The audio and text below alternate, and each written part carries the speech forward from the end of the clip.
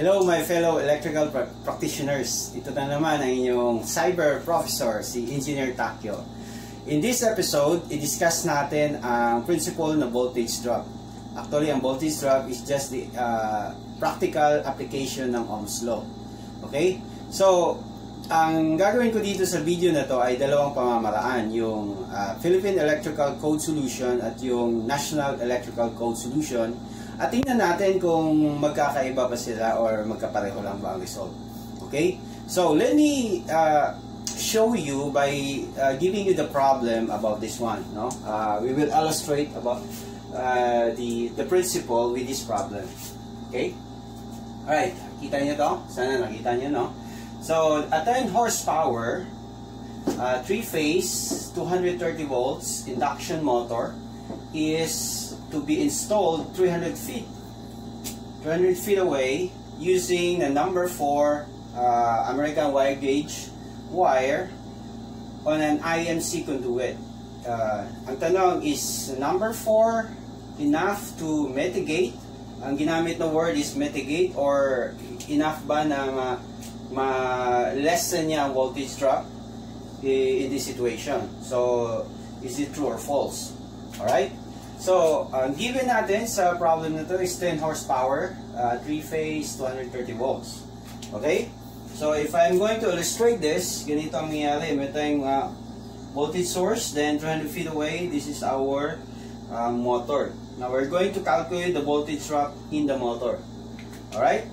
So, dito sa problem, dalawa ang assumption na ginawa ko. Number 1 is, nag-assume ako kasi hindi given yung power factor. So, nag-assume ako ng power factor na 0.85 at nag-assume na ako ng efficiency of 0.8.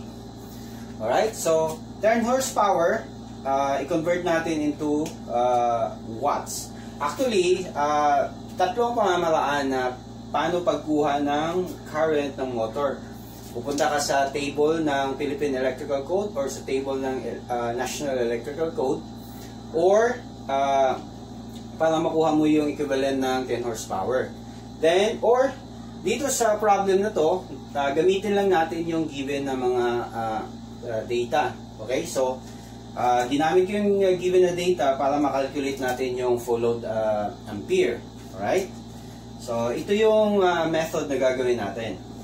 So, ang pag-compute ng full load ampere is the 3-phase current, 3-phase power divided by 1.732 times 230 volts times the power factor times the efficiency of 0.8. So, ang result niyan is around 27.54. Okay, so remember na this is a motor. So, we will calculate the voltage drop after we apply the 125% for our continuous load. Alright, so i-multiply pa natin ng 125%. So, makakuha tayo ng 34.42 ampere. Alright? So, nakuha na natin ang current for this motor. Alright? The full load. Now, dito muna tayo sa Philippine Electrical Code way. Given the formula sa Philippine Electrical Code is this one. The voltage drop, since this is a 3-phase, so 1.732 times D times I times the this constant, or makikita natin to sa table ng 10.1.1.9. So R squared plus X squared, or the impedance, or the impedance. Ngayon, doon sa table, kapag given ka ng power factor, meron dong column na effective Z. Alright? So, para diretso na yung makuha mo, gagamitin mo yung Z. Actually, ito is the effective impedance. R squared plus, the square root of R squared plus X squared. So, para ma-shortcut natin. Alright? So, gagamit ako ng effective impedance kasi given ako ng power factor na 0.85. Alright? So, yung distance is 300 feet. I-convert natin to meters. That's around 91.5 meters.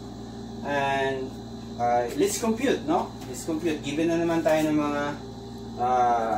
mga inputs. Alright, so let's compute 1.732 times the distance of 91.5 times the effective Z, ito ang gagamitin ko, 0.3 divided by 305. So this is around, let's see, hold on. Ulitin natin. 1.732 times 91.5 times 0.3 divided by 305. Alright, so the voltage drop is 0.156 volts. Okay? Now, kunin natin ang percent voltage drop, which is the supply, this one divided by the supply. So, oh, I'm sorry. Hindi ko pala nakuha yung current. So, times, times 34.42.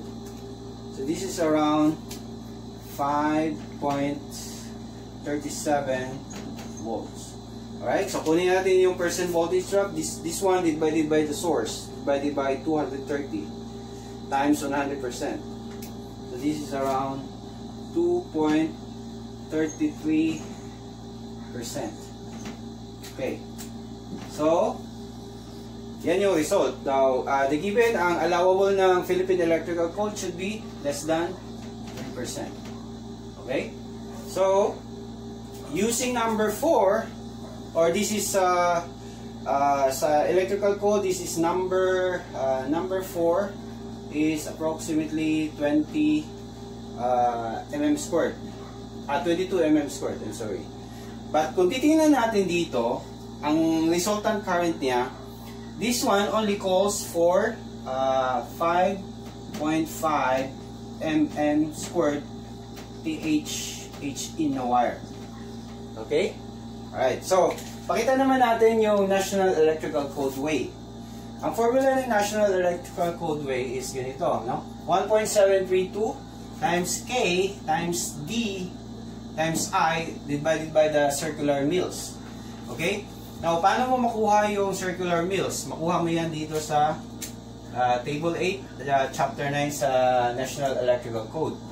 Alright, so, ang Z naman, makukuha din natin yan doon sa table, given ito, 0.321 ohms per 1,000 feet. Okay? Ang K, this one, is the factor or the constant, which is 12.94 copper.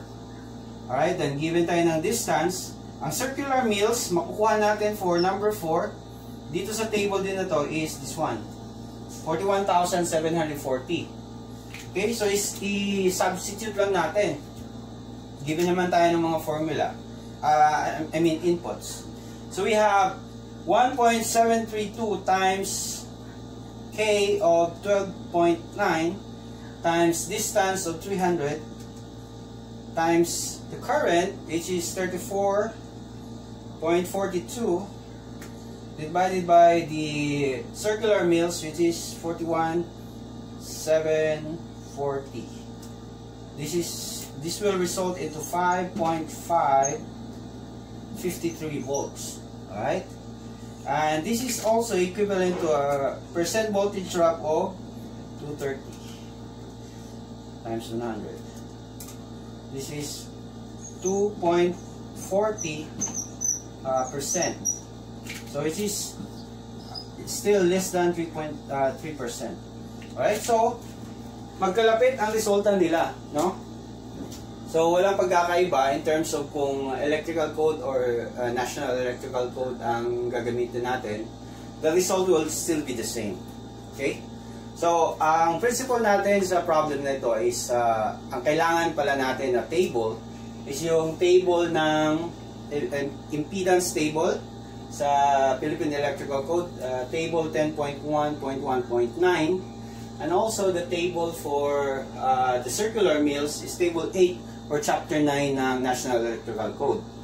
Ngayon, ang tanong, kung titignan natin yung problem, ang ginagamit niya is number 4. And yet, sa table 3.10.2.6b16 sa Philippine Electrical Code, this will only call for 5.5 mm squared. So, masyadong malaki yung number 4. Although yung voltage drop niya mitigated, so this is true, ang answer. But the wire is too much kung magagamit ka ng number 22. Alright, so you will decide on the cost and the cost of the wire and the voltage drop. Usually, yun yung nagiging complication nun eh. But in essence, pinapakita natin dito yung two formulas or two typical solutions that will result in the same way. The Philippine Electrical Code and the National Electrical Code. So I hope na meron kayong natutunan sa video na to, and this is your cyber professor, Engineer Takyo. And thank you for watching Engineer Takyo's tutorial. Thank you very much. Bye-bye.